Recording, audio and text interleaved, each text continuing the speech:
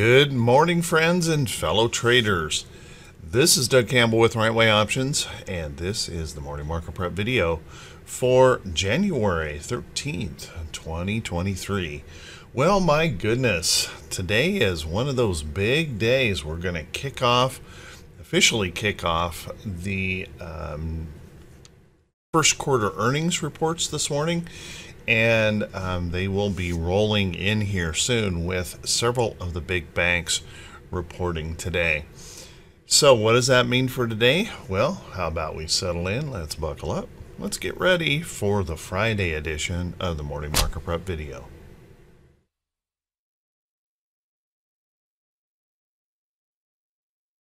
Good morning once again, everyone, and thanks so much for being here. I do truly appreciate it. How about we take a look at some of these charts and see how these charts are shaping up here this morning. One of the things that's been rather interesting is we continue to see this push to the upside with the markets trying to tell the Fed that they're done raising rates and continuing to push higher and higher, and yet a brand new story out. Fed's hawker supports smaller 25 basis point interest rates and sees another probably 3 rate increases this year to get them above 5% or around 5% until they start slowing down. So the Fed seems to be still pretty convinced that they're not done with their job. And although the market just wants to keep pushing on higher in anticipation of earnings, I guess. So let's take a look at this Dow. If we take a peek over here, we can see that we continue to hold in this bullish upside move. We've broken that downtrend here in the chart. We held that downtrend as support, and now we're stretching to the upside higher. And I do use the term stretching because we are showing a little bit of an overbought condition in some of the indicators. If we take a look right in here, we pushed up in here pretty sharply yesterday, pushing up into that resistance area that I suggested if those bulls found some type of inspiration, they would push up here. And that CPI number, although it showed a decline, it also showed that those costs to the consumer, the things that are kind of concerning to the consumer, food and those kind of things, continue to move up, and we are still in a rather restrictive situation with 6.4% inflation per month. So we'll have to see how the consumers feel about that. The market's trying to convince everyone that it's all great, and it is nice to see that it's coming down, that the Fed's activity is starting to work. But what I think is going to happen is the Fed's going to keep pushing until they break the market. So watch that closely here. If those bulls find inspiration today, well, I would say we would push right up into a level right up in here. These are some pretty big point moves in that chart, and remember what we're doing is we're pushing way past all of this big resistance here in the chart, and we still see a lot of overhead that we've got to push through still. So watch that carefully. Now in the technicals here in the chart, diamonds is definitely the most bullish of the market, back above its 50-day moving average. Our 200-day moving average is below. We've got good strong moving averages in here, holding below price, which would be a moving average squeeze or a support area in the chart. And if those bears were to find inspiration, well, unfortunately, I think it could be a pretty big move back down. If we happen to get some big bank reports disappointing, then back down, I think our support's going to be right in here. That would be a pretty substantial push to the downside, and if that were to go, then we move on lower into here. Now let's take a look at our SPY. Now SPY has improved a lot, and you can see here on the technicals we pushed above our 50-day moving average, but that 200-day moving average is above, and we ran into that 200-day moving average and just kind of paused yesterday and left behind in the candlestick pattern, we left behind a hanging man. Now, hanging man can be a bearish signal, particularly at price resistance, but it's really only going to matter if it follows through to the downside. If it pushes through to the upside, it doesn't mean anything. So let's keep an eye on that. But we are definitely much more bearish here on the SPY technicals. Now, if we look at the price action chart here, and I made that mention yesterday that if the bulls found inspiration, we would push up into some of these price levels up into here.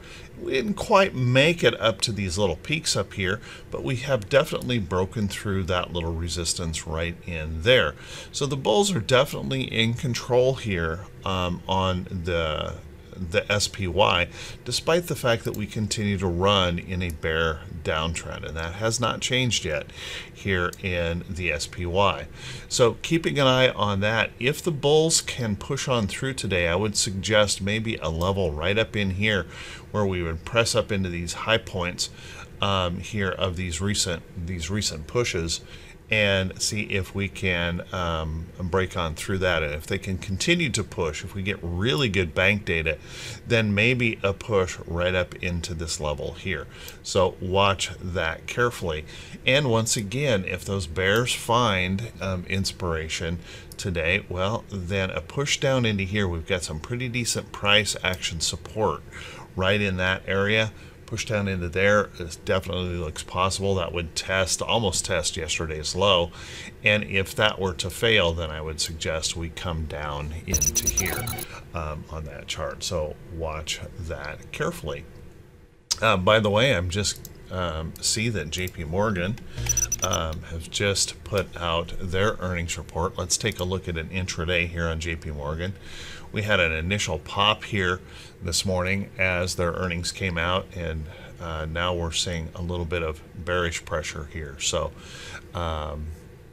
might be, who knows, that might be a theme of the day. So let's take a look at our QQQ. QQQ also popping up here this morning. We'll want to keep an eye on this, not popping up, but popped up yesterday, that's what I meant to say. And as you can see, we left behind another hanging man pattern. Our technicals here in the chart have certainly improved with the QQQ crossing above the 50-day moving average, and now the challenge is going to be, can it hold that 50-day moving average? But unfortunately, the price action of the chart is far less bullish than the other indexes. And if we take a look in here, you can see we've pressed up into this price resistance to break that 50, but we haven't been able to push through there. And I did suggest yesterday, if we found that bullishness, we could press up into that area. If we can continue to find bullishness today, then pushing up even higher into some of these levels up into here would be possible. Notice we've got these lows right in here that we could test in that chart, and if we can push through there, well, right back up here into these levels, and that would be up around that 200-day moving average in the QQQ. Now, if we find those bears catching the inspiration here today, then what we want to watch for is that possibility that we could push back down into, well, maybe a little level right in here. That would be kind of yesterday's low where we tested on a little bit of selling in there. And if we push even lower than that, maybe a test of this support area right down in here. So watch that close. Now our IWM has been remarkably strong, honestly stronger than the other indexes as it pushes up. Not technically as strong as the Dow, but boy, it's just been rising and rising and rising hard. So taking a look here on our IWM, once again, all this push, and we just finally broke out of our downtrend here in IWM. Now the question is going to be, once you break the downtrend, can you hold it as support? That'll be the test here over the next few days, whether it can hold that and actually support this, well, very volatile upside trend that we're starting to develop here. So watch that closely. And I had mentioned yesterday on that if we had that opportunity for the bulls to keep pushing, that we'd press up into this level right in here. And if they can continue to press here today, if we get that bullish inspiration, I think a push up here, notice all these data points right in here. That's a pretty significant level here in the chart for a price resistance. So certainly would make sense that we could push up into there if we find that bullish inspiration, and then maybe even a little bit higher. You can see we got some data points over here, right in here, that could press us on through to the upside. So keep an eye on that. Now, we just got BAC earnings. Let's take a quick look at BAC. BAC, this is a 15-minute chart pre-market. That's feeling a little bit of bearish pressure here initially after that report. See, JP Morgan is continuing to find some selling. We also had Delta Airlines this morning, and they are experiencing some selling here this morning. So be kind of careful here today. It looks like we may be beginning a theme of a little bit of weakness in the banks, not quite as much as honestly I would have expected, but a little bit of weakness. Let's take a look at our VIX.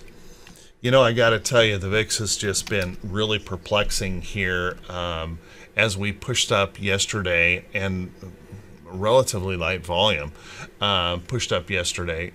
Remarkably, the VIX just sank like a rock.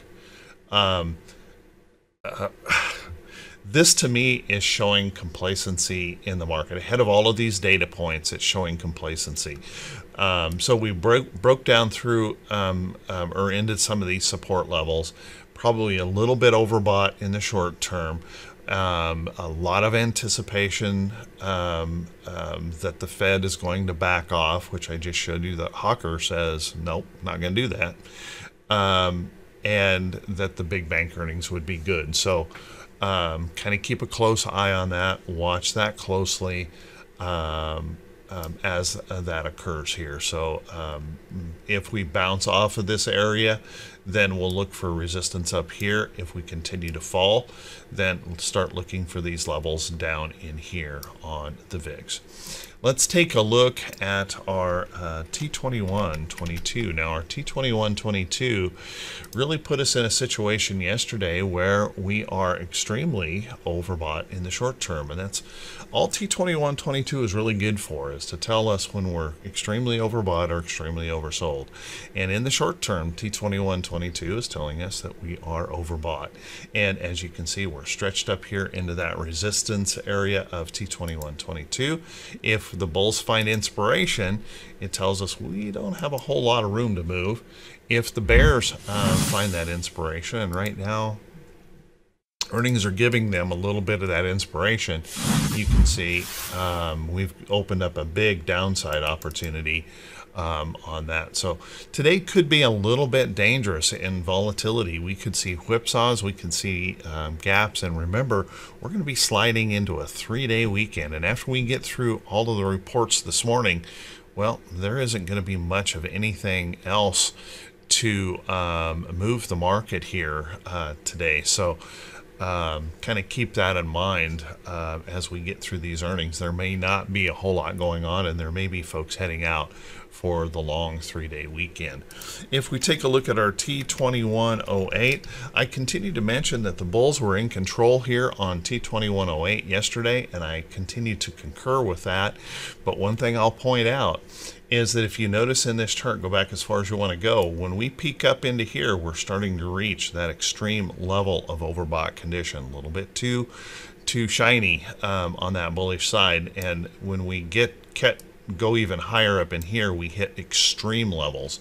So 72% of the stocks above their 40-day moving average, and we are reaching a level of frothiness here on that upside move. So be kind of careful here, and don't be surprised if we see some kind of a pullback, profit taking begin to occur at any time. And if we take a look at our T21.07, big stretch yesterday in T20 107, 54% of the stocks above their 200-day moving average, and you can see we're also reaching up in here into some pretty heady areas here, showing lots and lots of bullishness ahead of these data points coming out this morning. So watch that close. So let's also take a look at our T20 101. We have had volume come up just a little bit, so T20 101 might be improving here, showing us that momentum. Momentum has certainly been pushing to the upside here, although volume has been relatively low all week in that rally. But keeping in mind that we're reaching into some levels here, some upside levels here that are a little bit, again, on the heady side, maybe a little bit of a downtrend showing in here, and lots of price resistance that we might want to be taking a look at. So again, I just think we're at that point where we should expect some kind of a pullback here at any time. Let's take a look at our economic calendar here today. Our economic calendar, we have just a couple things to be paying attention to here this morning. We've got import-export prices. They are expecting those to come in negative and actually declining, getting worse this morning. And then we've got a consumer sentiment number that we'll want to keep an eye on, and who knows where that comes in. Last time it ticked just a little bit higher. Gasoline prices coming down probably helped that a lot, but watch that sentiment number. And then we've got Hawker speaking today. That's about it for the day. When it comes to those earnings reports here this morning, we have already heard from WIT. WIT reporting this morning looks like it's kind of hanging in there. We popped up here just a little bit and then pulled back, so we've heard from it already. It's not really moving around all that much. Still has to work through this resistance here in the chart. We got a little higher low going on in there. We've also heard from UNH. UNH, boy, been in an ugly sell-off here, but getting a little bit of a boost here this morning, as you can see, pushing up. Let's take a look at it intraday. This is a 15-minute chart. We popped up on that report here initially, and now we're kind of drifting back to the south side. A lot of resistance above in United Healthcare. Let's see, then UNTY has reported already this morning. Well, not much happening there, it looks like. Already showed you the Delta Airlines report, big old pop and drop on Delta Airlines, and it's trying to rally back up a little bit here at the moment in the pre-market. Remember, we start getting those conference calls and things can change on guidance and things like that depending on what they say. Then we've got BAC. And BAC also popping around here this morning. Initially popped, dropped, and now we're kind of swinging around here, probably waiting on things to occur from there. We still have this morning to be paying attention to. We still have BK that's going to report. We're going to hear from BlackRock here as well, BLK. We're going to have Citibank reporting here. FRC will be reporting today, so keep an eye on these. And then, of course, JP Morgan, which already reported and is looking a little bit on that bearish side. And last but not least, WFC, Wells Fargo. I haven't seen if that Wells Fargo report has come in or if this is just reacting to the other reports, but Wells, I'm thinking that report's in. So looking a little bit on the bearish side here this morning. So be careful. This is a bit of a dangerous potential day of price action movement in here with some whipsaws. And remember, going into a 3-day weekend. So watch those things closely. Let's take a look at a few stocks that could be setting up for today. But before we do that, guys, if this is the first time you have seen these videos, if you could please click that subscribe button. and click that bell icon when it pops up so you'll be notified every time I post a video. And if you find the video to be useful or worthy of supporting, if you could click that thumbs up button, leave a brief comment, that helps the channel to continue to grow. And thank you so much for everyone who does take the time to do that. And I know it does get monotonous. I certainly understand it's monotonous for a daily video, but it does take a lot of effort to put these out every day, and I do truly appreciate your support of that effort. Let's take a look at a few stocks that might be setting up, and we're going to have to be a little bit careful, do some due diligence here because of the volatility that we could easily see in the market. Kind of thinking about sliding into the 3-day weekend. How much risk do you want to have going into the 3-day weekend? But having said that, there are stocks out there to certainly be paying attention to. First off, I've got to continue to mention these metals. We continue to see gold stretching to the upside. Now, I've been harping on gold for a long time. I'm really enjoying the rally here in gold, and as we continue to press in this gold run to the upside, today we're popping over $1,900 an ounce.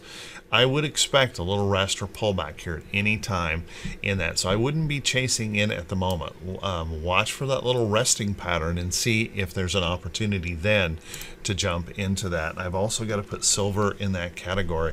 Now, silver's gone through a little bit of rest, so it may have that opportunity here soon to resume that upside move, so keep an eye on silver. And my goodness, there has been quite a move in steel. Big upside move. As you guys know, I've talked about steel over and over and over. These metals doing very, very good, pushing up. MT, STLD, you can look across the board. CLF for Cleveland, US Steel. Steel has been very, very strong here recently, just pushing. So wait for a little resting pullback on those for some potential trades. A couple other places that I think are worthy of watching, and I know they're pretty boring type companies to trade, but AT&T has been holding in here pretty nice, caught an upgrade the other day. I know it's not one of those that moves really fast, but it's a good strong dividend payer. If the market does get worried after these bank earnings, that would be one to watch. I did see Verizon's got a nice little pattern going on in here. If you'll notice, breaking above its 50-day moving average and now trying to put in a little bit of rest in here. So if we get that little consolidating rest in here, look for that next opportunity to the upside here in that chart. Other places, I think there's going to be some pretty good opportunities, possibly short in the tech sector. I've seen AMD pushing up. This might be one that is trying to change a little bit of that. You can see our short-term move here. We broke a little bit of that a downtrend. We're trying to hold this higher low in here. But as you can see, overall, still in a bear trend. And we're right at the place where we want to be watching for that opportunity that this either pops out and holds or it fails. So watch carefully, and I think a lot of tech is going to find trouble in their earnings reports. I honestly hope I'm wrong, but I think there's going to be a lot of trouble in those earnings reports on big tech. So keep an eye on that. Stocks like NVIDIA. NVIDIA rallying back up, and once again we're rallying back into these downtrending levels, places where we have failed before, and significant levels of price resistance. So watch carefully for that chance that might be showing failure. Take a look at WMT. Old Wally World running into a little bit of trouble, and unfortunately we had an interesting pop and drop here in the pre-market today on that, but we're right in here on that 50-day moving average, and this is one of those failure patterns that tends to be a very good failure pattern for a short trade, and that is to break down through that 50-day, rally back up into that area, and then show failure and a move back lower in WMT. So We'll see if that occurs, but watch that close, and I have been seeing quite a few of those. On the bullish side, there's some stocks coming up out of bottoms. This was brought up by a member of Right Way Options, and I got to tell you, that is one of the great benefits of being part of a trading room like that, is because we have a lot of trained eyes looking at the market, and sometimes they spot things that I haven't seen and posted in the room, and they are great potential trades. For some reason, I'm not getting the symbol right. There we go. Generac trying to push up through this downtrend. This is a pattern that we call a rounded bottom breakout. Kind of oversold, rested down here for a while, and now we've crossed up through that 50-day moving average. And what I want to see in this chart, notice that that 50-day moving average is just flattening out. I want to start to see it turn just a little bit. It should start to turn here just pretty soon. And if this rests back into here and holds on to this trend, I'm going to be looking for that opportunity into Generac. And there's several of these type of charts starting to set up, showing that we will probably have some long stock trades, some short stock trades to be had here in the market. So be kind of careful.